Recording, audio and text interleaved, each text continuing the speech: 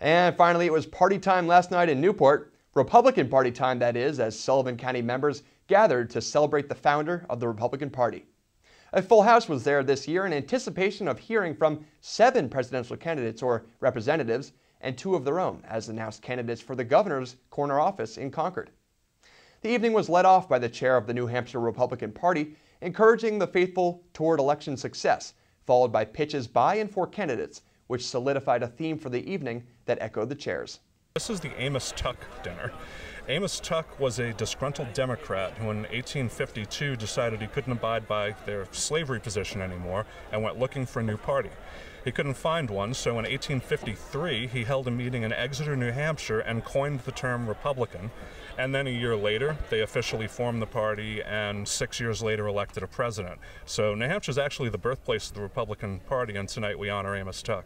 I'm just here very quickly to say thank you. Thank you so much for everything that all of you are doing every day to advance, to promote, to preserve Republican principles in the great state of New Hampshire, and everything I know that you're going to do going forward into this next election cycle. We got a lot of work out there ahead of us right now, and a lot of important work to be done.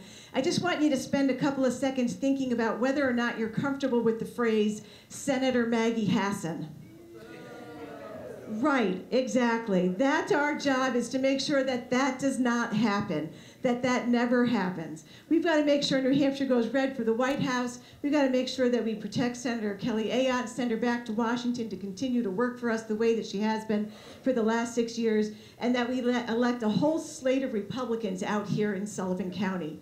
It's not just about winning an election. It's not just about the future of our party. This is about the future of our country. The future of this country, of our republic, constitutional republic that Benjamin Franklin gave us in 1789, hinges on us. Senators, representatives, and all of you who labor. Over the last 18 years, there has been one Republican governor. We still have 400 days to next November, just shy of 400 days. That's a lot of time to keep up momentum and energy, but we can do it. We've done it before. We did.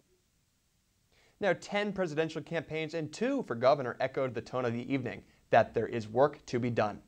Now, there may be another party out there that has similar aspirations, but that is why we have elections. Nonetheless, congratulations to Steve Smith and the Sullivan County Republican Party in bringing candidates to our neck of the woods.